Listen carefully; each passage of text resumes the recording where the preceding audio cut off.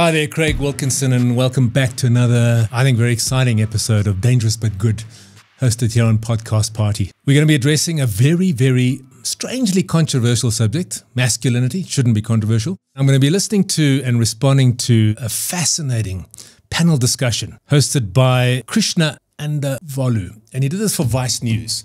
He gathered together a group of quite diverse men and just began to discuss with them what it means to be masculine. Fascinating conversation. I'm going to respond as we go through. Let's watch and listen. Thank you all for being here and talking through masculinity, what it means to be a man. I have an 8-year-old son, and I'm seeing him absorb what manliness might mean. I'm thinking to myself, what does it mean to be a man? So he kicks off the panel discussion by just showing that he's a father and he's got a son, and he's kind of grappling with issues. What is a man? What is a man? What is masculinity? And that's a question posed to this group. It shouldn't be a difficult question. A lot of people answer that question by saying a man is anyone who identifies as a man. And there's a fundamental flaw in that argument, because in defining a word, you cannot use that word in the definition. If you say anyone who defines themselves or identifies themselves as a man is a man, well, what is he identifying as? Identifies as a man, but what is that? No, it's anyone who identifies as a man. It's a flawed circular argument. And so we've got to delve deeper into what is a man. And that's what this is all about. So let's listen some more. When I was young, being a man, you had to be tough. Now, to me, being a man is knowing when to be soft. I don't identify as a man. I'm non-binary. Masculinity, something that can be possessed by man, woman, non-gender conforming person, is just changing and very fluid. A man has to be efficient, competent, be willing to do what it takes for themselves and their loved ones. A masculine man is self-sacrificing. It's responsibility. Someone that gets the job done, provides. I don't even know what that means anymore. I feel like tomorrow it's going to be something else. People are going to be like, you're wrong. It's this now. To be a man is to be an adult human male. Fascinating, fascinating. There's so much richness here to unpack, but this particular gentleman's saying that he's a bit confused about what it means to be a man, a bit confused about masculinity. He says, I can't keep up. It's changing every day. I'm firmly of the belief that we do not need to reinvent masculinity. We need to rediscover it. The world has changed, and the way in which we pitch up as human beings, both male and female, has changed. Far more women are in the workplace today, and that's beautiful. Far more women are doing traditionally masculine roles, and it's wonderful. More women are graduating from university. Women have come such a long way in being empowered. Still a long way to go. Men are having to pitch up in ways that we didn't in the past, and that's because the world has changed. It used to be very much an agrarian economy. It used to be very much an industrial economy, which required many blue-collar workers doing a lot of physical labor. And now it's become a lot more intellectual, knowledge-based economy, where men and women are competing very much on an equal footing. And so men have had to adapt the way they pitch up. But the essence of masculinity hasn't changed. What drives men hasn't changed. How we pitch up needs to have changed, because the roles of men and women have changed. I don't think we can define a man and a woman anymore by the roles that they play. You can get women who are the breadwinner, and that's perfectly fine. You can't say that the man has to be the breadwinner. The man has a desire to provide, and that's fantastic, and we need to give him an opportunity to do so. But if he's not the primary breadwinner, it doesn't make him less of a man. If a woman is, it doesn't make her less than a woman. So I think we've overcomplicated this enormously. We've really overcomplicated it. One of the guys, for me, comes up with the only pure and correct and scientifically right definition of a man. He says it's an adult male human being. Quite simply, that's what a man is. He has XY chromosomes, he has male genitalia, and he's an adult male human being. That is what a man is. We often say, and we often hear people saying, well, your sex assigned at birth, which is what makes you a male or a female, is different to the gender. Now, I think we're just getting the word gender wrong. We shouldn't be using the word gender. We should be using the word temperament or personality. Personality and temperament are very fluid and very diverse. And there's multiple manifestations and different types of temperament and personality types. And these exist in both male and female. Gender, to me, is very simple. You're a male, that's your gender. You're a female, but you can have a wide variety of temperaments within a male and within a female. Where we've gone wrong is we've attached stereotypes to men and stereotypes to women. Here's the thing. If a young girl comes to me, 12-year-old, 10-year-old, and says, you know what, I just don't identify with the other girls in my class. I actually think I'm a man. I want to be a man. I say to her, why do you want to be a boy?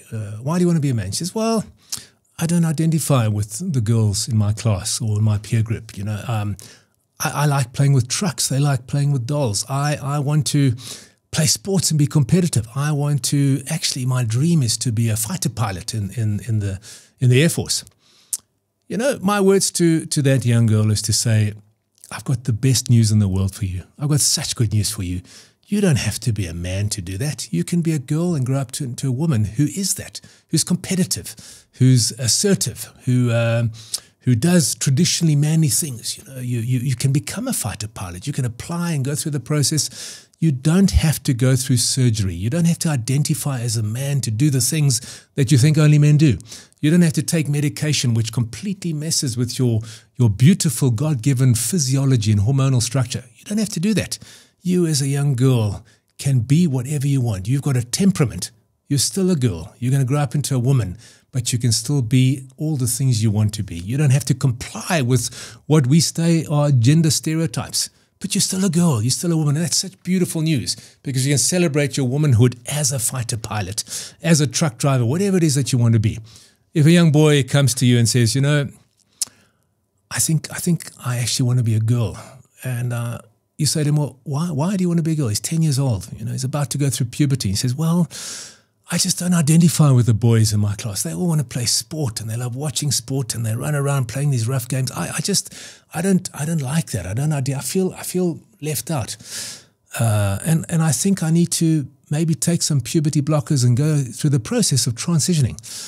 I would say to that young guy, I've got the best news in the world for you. Who you are is absolutely good. That's how God made you to be. You are a boy and you will become a man. You don't have to go through life-altering surgery. You don't have to go through hormonal treatment, which will mess with your hormones and block the natural processes that your body's made to do. You don't have to do that to be the person you want to be. You don't have to play sport. You don't have to be wildly competitive. You don't have to be part of the team of men who behave in a certain way. You can be soft, caring, loving. You can aspire to the career you want. And you've just told me you want to be a nurse one day because you love caring for people. You can do that. You're still a boy. You'll grow up to be a man. But you can be a boy and a man who does the things that you want to do without having to become a woman. You're a man. Be that man. Soft, gentle, caring, loving, doesn't like sport, doesn't like being competitive. That is absolutely fine. It's okay. So, definition of a man. Adult male human being. You don't have to identify as a man. You are a man. And you can be whatever you want. You don't have to fit the stereotypes that society puts on you. That's what a man is. Let's listen to some more. The debate gets very interesting. The comments get very interesting. Fascinated to delve deeper. Is there a crisis in masculinity? And if so, what is that crisis? The thing that I see is a lot of deconstructing generational trauma. Be a man, boys don't cry. I think that's one of the reasons why we see it as a crisis, because we're actually trying to redefine what it means to be a man, and none of us have any idea. We're just out here trying to be whoever we are. Historically, being a man was rooted in patriarchy and misogyny, and now we realize how harmful that has been over the years, and so we don't really know how to define where we're supposed to be. Here are some very interesting points.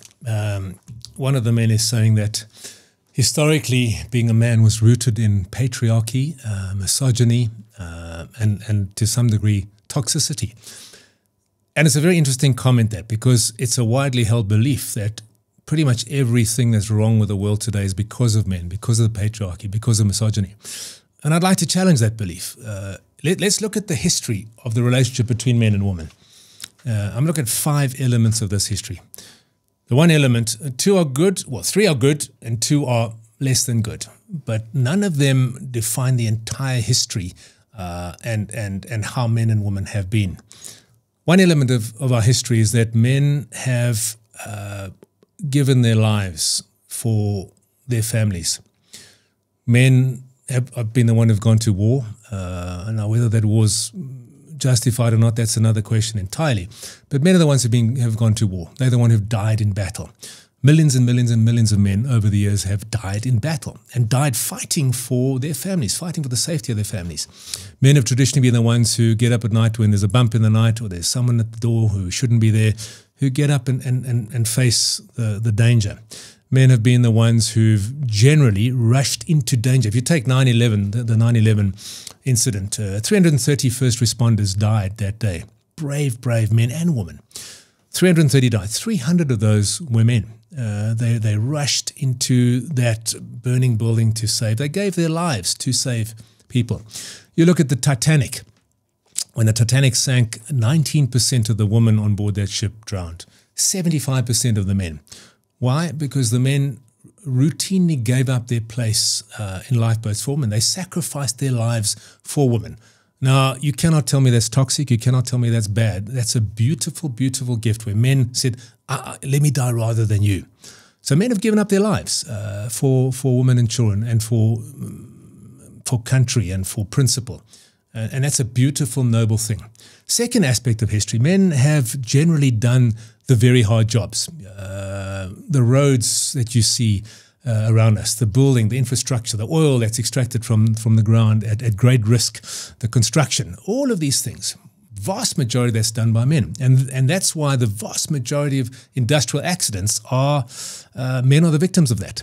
So men have done the hard jobs and continue to do the hard jobs. You know, the great and phenomenal infrastructure we enjoy today is largely built by men with great physical toil and physical impact on men. So they've done this. They've done the hard. So, I mean, those are beautiful, noble things that have contributed enormously to the peace we enjoy today and to the many of the comforts we enjoy today. Where men have gone wrong historically is they have treated women as less than. They've not allowed women to vote until, relatively recently in our human history. And of course that's wrong. That's bad. That is an element of the patriarchy. That's negative. And we've got to acknowledge that. You know, women should be in leadership positions. We should co-create and co-rule and lead this world as men and women. And that's been a real fault of our history. Fourthly, men have, not all men, but many men have treated women as sex objects. We've seen a lot of physical and sexual abuse. The whole Me Too movement came out of a backlash to this, that women have found themselves exploited by men who viewed them purely and merely as a sex object. Absolutely wrong. So you've got two elements of history where men, noble, sacrificial, giving their lives, doing the hard work. And then you've got two elements of history where women treated as less than, held down from leadership positions. That we need to fix, and we are fixing. And men treating women as sex objects, we're fixing that as well.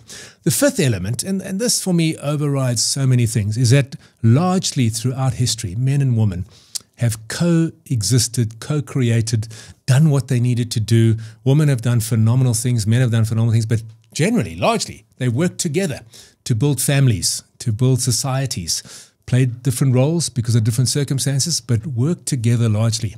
The happy family, the nuclear family. I mean, that is more the norm than sadly now, the broken family is becoming very much the norm. But historically, men and women working together, having children, doing whatever they need to do to raise these children, co-laboring together, working together in harmony.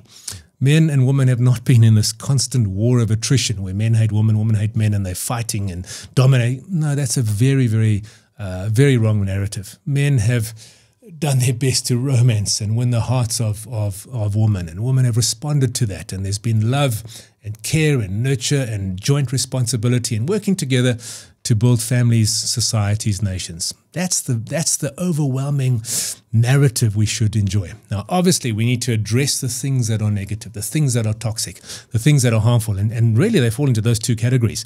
Men viewing women as less than, and putting in place a glass ceiling where women are not able to realize their full potential and contribute as we need them to do, and secondly, treating women in a sexual fashion as a sexual object, the catcalling, the physical, the sexual abuse. I mean, those are absolutely wrong, and we have to deal with those. But if we just view history in light of those two things, it's not accurate and it's not right. And it doesn't help us to build the society we want to build. Let's hear some more. Fascinating conversation. I think the reason, as they're saying, there's a crisis is because the box has gotten so small for just being, say, straight, just being a hetero, right? Because if you do anything, women judge you. What do you mean anything? If I dance a certain way, or if I wear my hair a certain way, if I dress a certain way, they go, real men don't do that. And so you get scared to move a certain way because you don't want to get judged or outed out of the accepted part of your community. And we don't know where to be. Like, where's the safe place to be for men now? You know what I mean? This gent makes the point that society has pretty rigid stereotypes and rules about what is a real man. And I mean, the term real man is triggering for a lot of people because what does that mean? A lot of boys grow up in an environment where society is teaching them or telling them or giving them messages about what a real man is, and they just feel they don't comply. And that leads to a lot of self-hatred, a lot of low self-esteem, and a lot of pitching up in a very bad way. So what are the main misconceptions that we hear about what a man should be by society? And these messages are rooted in media. They're often held by women as well, but by boys and men. You know, boys will be boys. Real men don't do that. So what are they? I mean, for me, there really are four, and perhaps a fifth one has emerged in the last few years. 4 big lies: sex, power, money, big boys don't cry. Simple as that. You know, that as a man you have to be virile, you have to be attractive, you have to have multiple sexual partners. The more of that you do, the more of a man you are.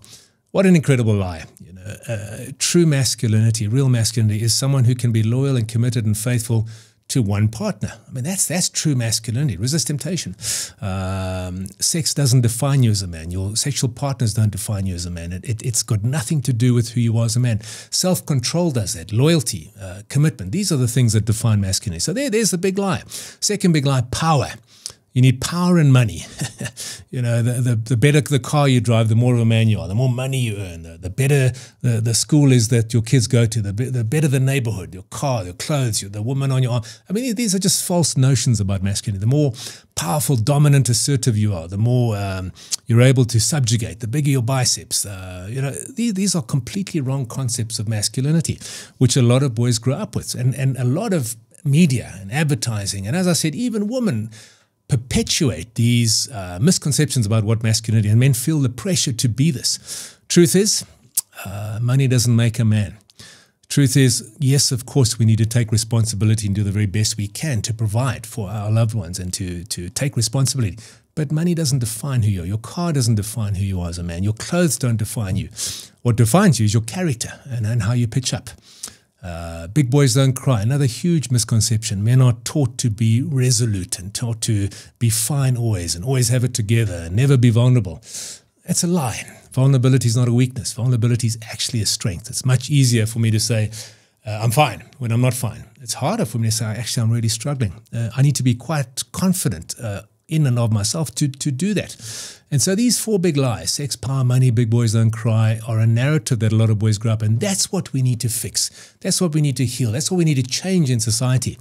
The fifth one I mentioned, which has emerged only of late, is that men are trash. Men are inherently wrong, inherently bad. I've mentioned on previous podcasts a survey done by YouGov, where they asked men, is masculinity a good thing or a bad thing? And the age group 18 to 24, 46% said it's a bad thing. We're growing up in a society where masculinity is deemed to be wrong, toxic, bad. And it's such a lie. Masculinity is a beautiful gift to humanity. We need it. We need to embrace it, encourage it, inspire it. But we do need to teach it how to behave, to contain certain things, to harness certain things, just like a vehicle. A car can drive at 180 kilometers an hour. It shouldn't do that. It needs to drive within the speed limit.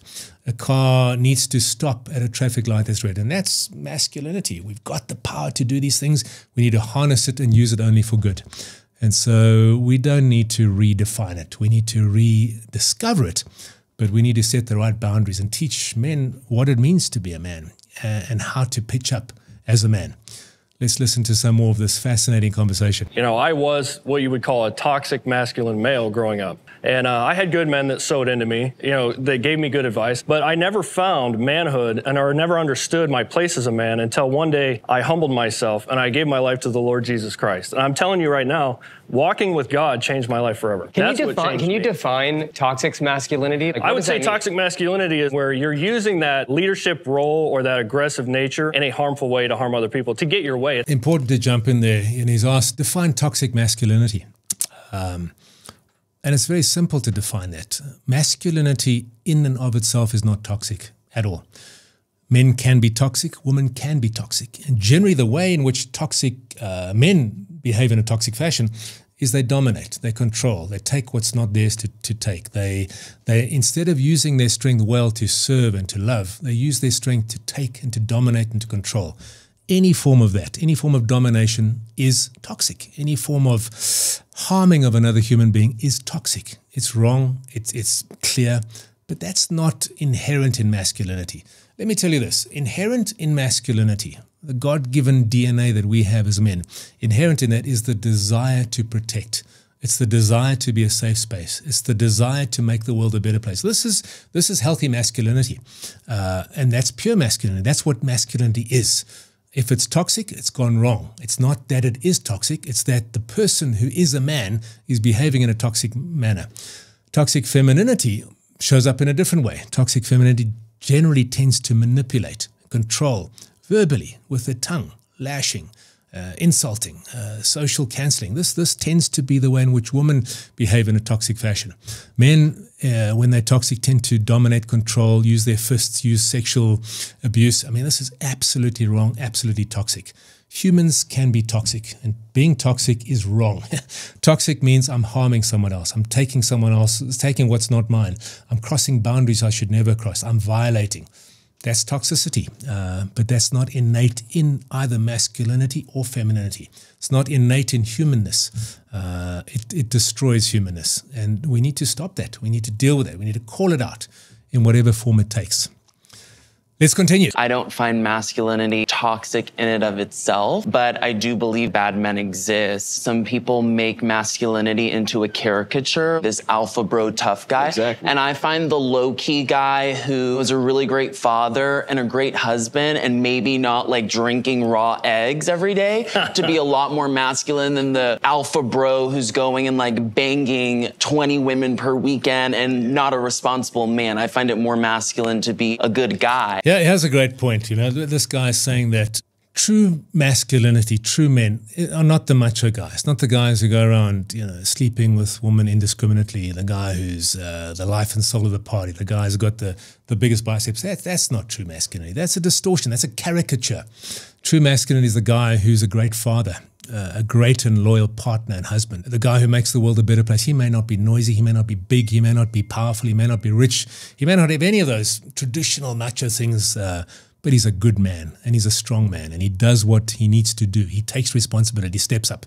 That's true masculinity. And so we got to move away from the caricatures, the stereotypes, which are very negative, to true, authentic masculinity. And I'll talk a lot about what makes a man a good man as we progress. But very good point. We've got to change how we see true masculinity from the macho, big sex, power, money guy, you know, doesn't cry, to the real man, the real man who steps up and does what needs to be done. Good father, good citizen, good brother, good friend, just a good man. Let's continue. Irrelevant whether or not we attribute like having a good ethical compass to being masculine. Attributing that to like the gender constructs which we have made up just feed into needless roles that uphold the patriarchy. First time I remember my dad telling me he loved me was when I was 17. I'm appreciative of all the other things, being present as a provider, but in terms of I want to talk to my dad about, you know, sex, or this person broke up with me and I'm feeling pretty sad about it. I didn't have those conversations. When you do grow up in a broken home and you don't have a father in the home, you recognize how important both males and females are in raising a child. This is such a good point here, talking about fatherhood and the crucial need of men and women in the lives of both boys and girls. Every boy and every girl needs male and female to raise them, and ideally biological father, biological mother, but it doesn't have to be. It can be. There's a beautiful African proverb we hear all the time, it takes a village to raise a child. And men and women, older men and women, uncles, grandfathers, male teachers, coaches, mothers, grandmothers, sisters, aunts. I mean, these are necessary in raising healthy adults.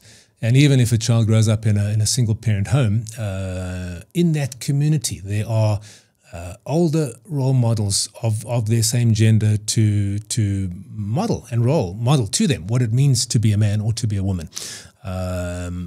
Many of these men grew up without a father in the home, and they feel the pain and they feel the disconnect. And they look to peers, they look to the guys on the corner, they look to gangsters, they look to all kinds of different older male role models, some good, some bad, some ugly, to get their cues as to what it means to be a man. And so as a society, we need to make sure that we have beautiful, strong male and female role models, modeling to the next generation of boys and girls what it means to be a human first, but what it means to be a man and to be a boy. Absolutely crucial.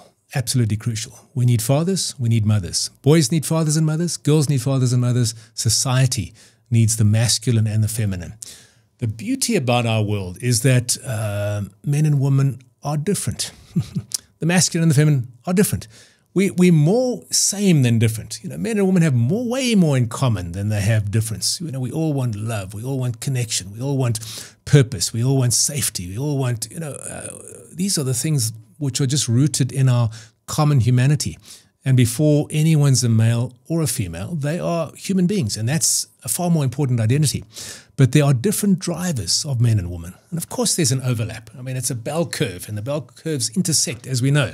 But there are some fundamental differences in what drive men and drive women. Anyone who's raised a boy and a girl will know that there are some innate differences.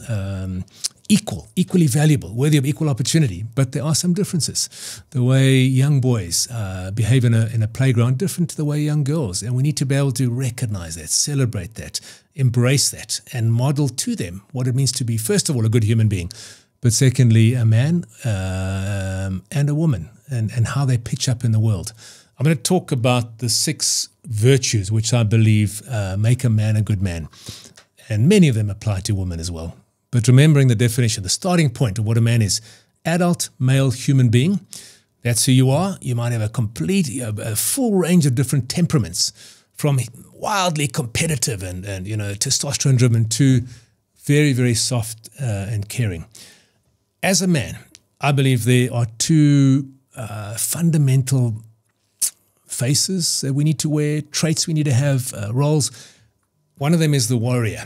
The warrior is the man who says, you know what, I'm going to take responsibility. I'm going to step up and do what I need to do. I'm going to tend my fields. I'm going to, if need be, take it on the chin. There'll be times when I need to just push through, guts through, because that's what I need to do as a man, to take responsibility. That's the warrior.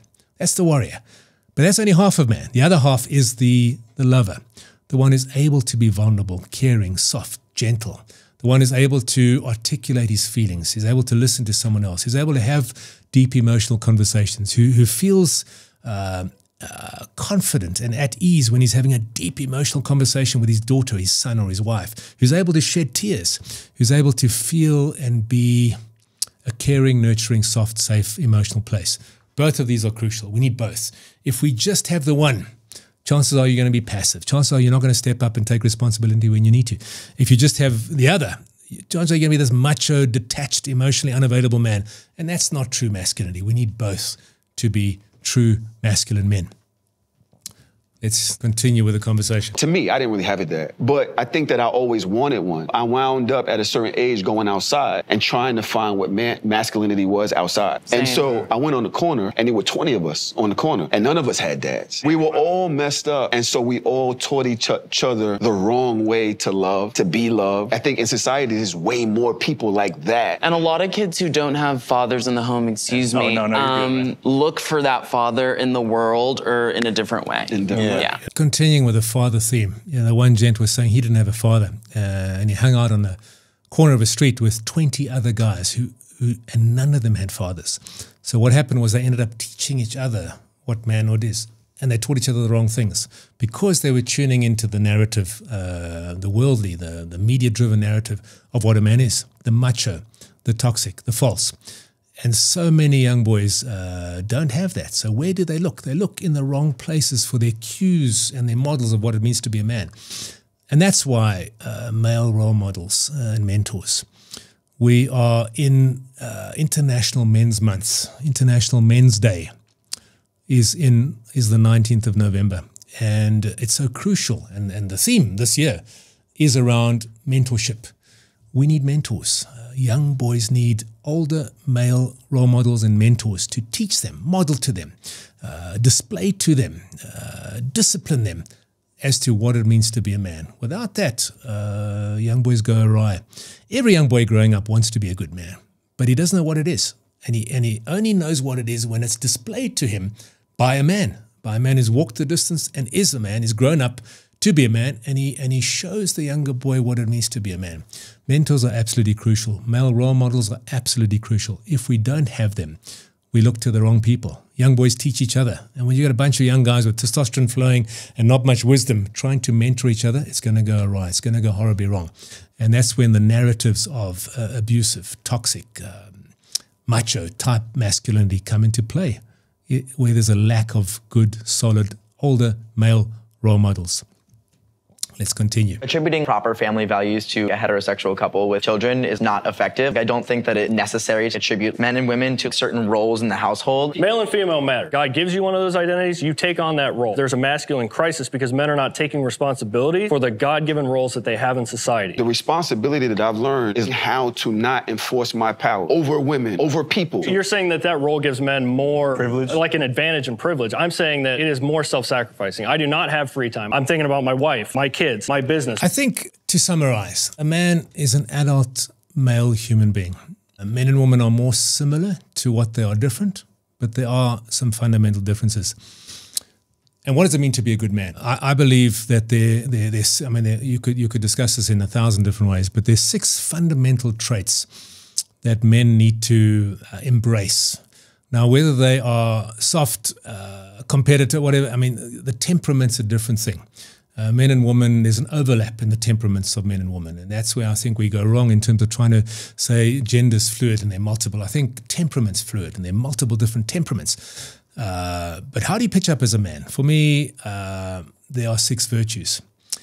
The 6-pack, I call it, the 6-pack of masculine virtues. And, for me, for a man to have a 6-pack on his stomach is great. For him to enjoy drinking a 6-pack every now and then, as long as he doesn't drink them all at once. I mean, that's also cool. But the most important 6-pack a man can have is the one inside, his character traits.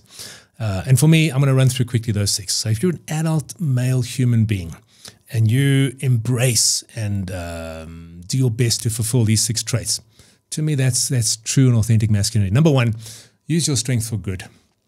We've got strengths. We have influence. I mean, strength can be defined as your ability to impact the lives of other people, your ability to impact the world, other people. Every one of us has it as a man.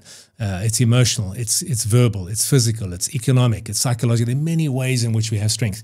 Now, what truly defines a man is how do you use that strength? If you fail to use it, you're being passive. That's not masculinity. You're failing to step up and stand up and be where you need to be. Say what you need to say. Step up and stand up for what's good and against what's wrong. I mean, that's passivity, and that's not masculinity. So you can fail to use your strength. You can misuse your strength. You can use it to take what's not yours, to dominate, to control. I mean, that's toxic. That's not masculinity. True masculinity uses its strength, his strength, for good. Only for good. To love, serve, honor, protect, provide. Number 1 quality. The first of the 6-pack of masculine virtues, use your strength for good. Number 2, define yourself by character. We often as men define ourselves by the externalities.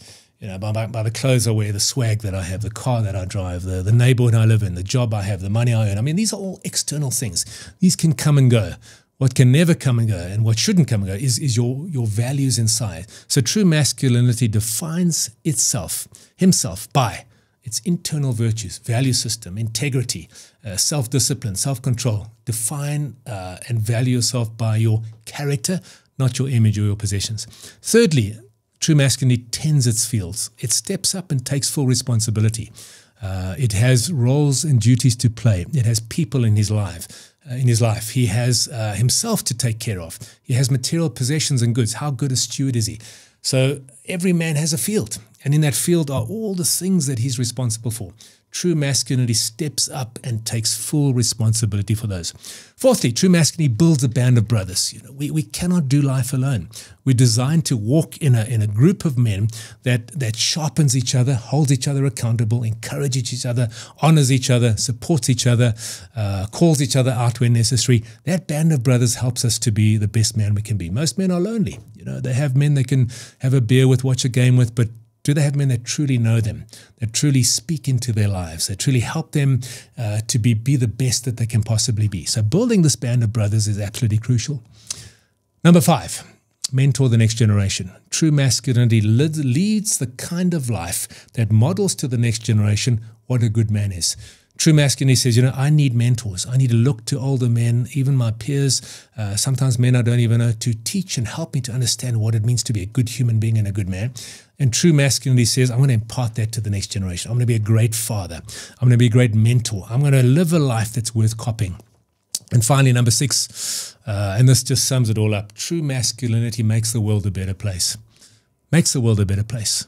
My wife is a better woman because I'm in her life. My children are better human beings because I'm in their life. My colleagues are better. My friends are better. My society, my country, my company, all of these things are better because I'm in their lives. And I make a commitment as a man to give more than I take, to never take what's not mine, never abuse, always love, support, honor.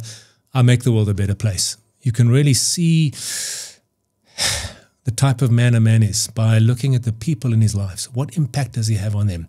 Are they flourishing and thriving? Are they safe? Are they secure? That is the sign of a good man. What impact does he have on the people in his life? What impact does he have on the environment, the society in which he lives? That's the definition of true men.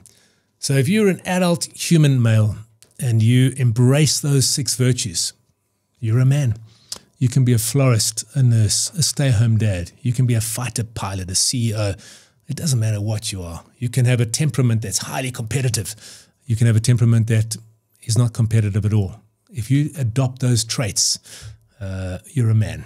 You're truly masculine. You don't have to submit to the stereotypes of what a man is or the roles, but take responsibility. Be a good man. Use your strength for good. Make the world a better place. That's what a true man is. See you next time.